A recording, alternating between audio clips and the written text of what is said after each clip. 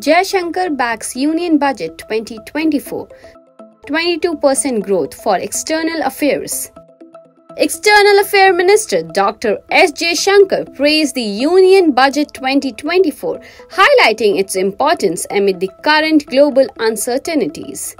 Jaishankar emphasized that the budget aims to sustain growth, manage inflation, and enhance national capabilities. He noted a significant 22% increase in the funding for the Ministry of External Affairs, describing it as crucial for the third time of the NDA government. Jaishankar said, "The budget seeks to ensure India's growth is not hindered by a volatile international environment." The budget is presented at a time when the global situation is very volatile, uncertain, very difficult in many ways. What the budget seeks to do is to maintain growth, manage, reduce inflation, to ensure at the same time that our national capabilities grow.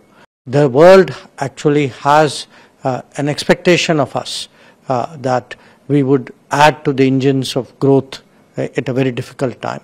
At this very difficult time in the global situation, this is a very good budget which will sustain India's growth at a very, in a complicated environment.